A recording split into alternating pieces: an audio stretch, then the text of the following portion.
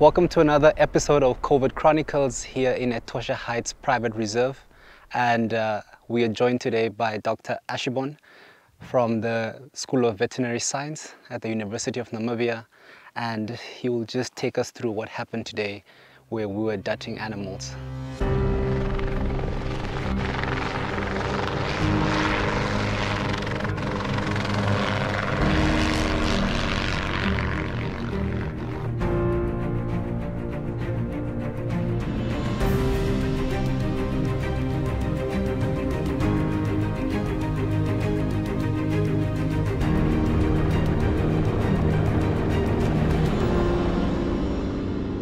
Doctor, tell us what happened today.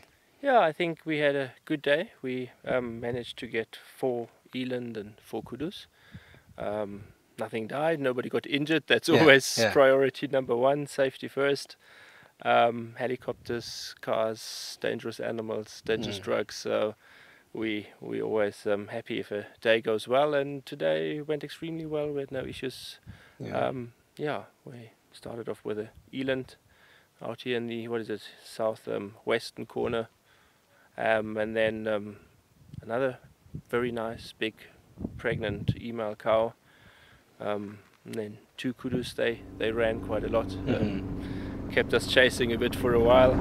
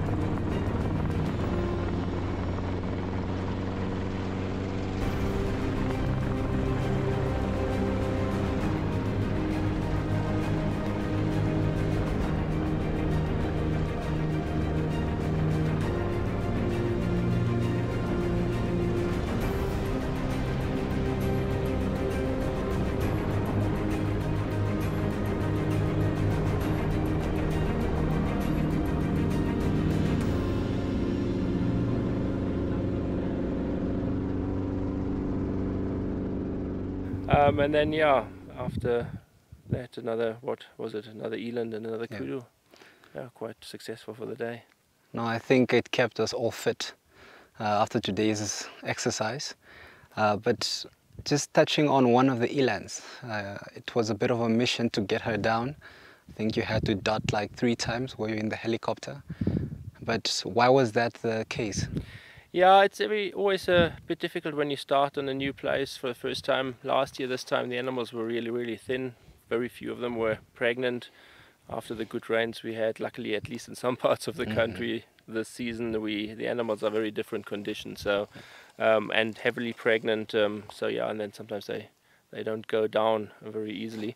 And then you don't want to overdose, but you also sometimes don't want to give too little. So we had to fiddle around a bit and get the dosages right. And she was extremely big. She was huge. You saw her. She's like a beautiful specimen of an eland. We had that huge female, and then later we didn't go for the biggest females in the herd. It was also interesting to see she was definitely the leading cow in the group. All the other youngsters wanted to stick around, didn't want to leave even when the chopper was very close to her. So we get the leading cow there, so it'll be quite interesting to see her movements and follow up what she's up to. Okay.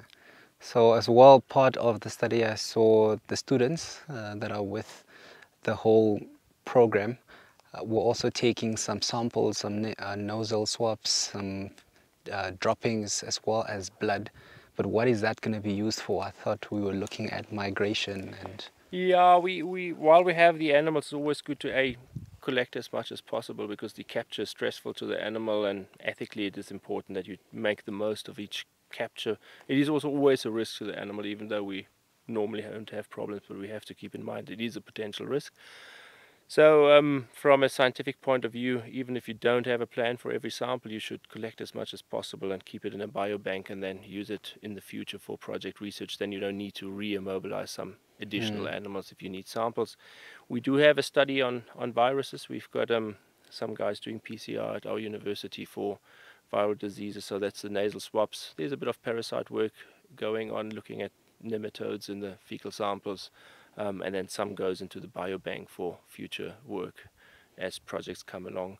And often you start thinking about questions as you get the data from the movement. You say, wow, what's happening here? And then sometimes it is good to have baseline samples, even if you don't really have the question yet. The question will come in future. Yeah, and I think also very good to, when you take the samples, it's easier also if with the tracking of the animal, let's say 3 months, 6 months down the lane, if you were to collect samples again from the same cow, sort of comparison to see if it's actually still in good shape or what is the next step with in regard to the research. When we have our students do undergrad research projects, and if we have enough material, it helps also there to put them onto some sensible project. And we feel obviously wildlife is very sensible, so we try to collect as much as possible material that they can work on in future then. Okay. And training, I mean, sampling is part of the job later, so we try to give each student the opportunity to collect each sample and process the samples, keep the records, do the drugs, so get all aspects of the job. Practical work to the theory. Yep.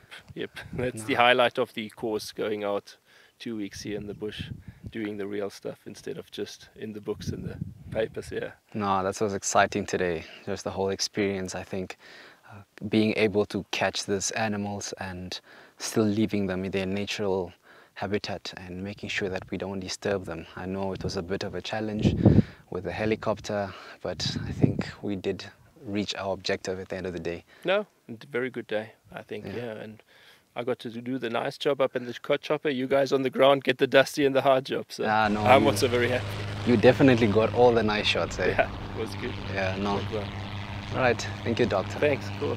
Definitely was a very eventful day, and stay tuned for tomorrow's episode. Let's see what it has in store for us.